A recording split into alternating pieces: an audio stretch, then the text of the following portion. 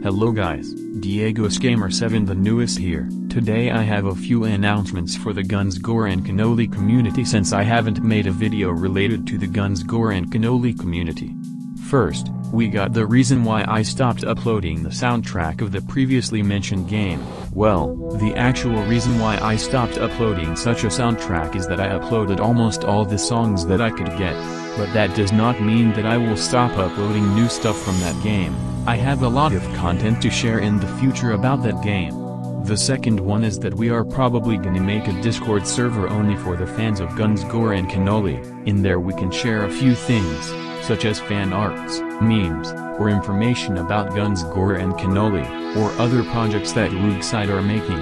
And the third one, it's probably the most interesting part, at least for me, and it's that I have an idea for a Gore Cannoli fan game, or well a mod, because if it is possible, we can make Gore Cannoli mod for Doom, which includes all the story of both games but with the mechanics of Doom, something like Wolfenstein 3D, and it will have a few things such as secret weapons and levels with new enemies based in the games. Well, that's all the announcement that I wanted to do for today. I hope you understood what did I said. Alright guys, see ya.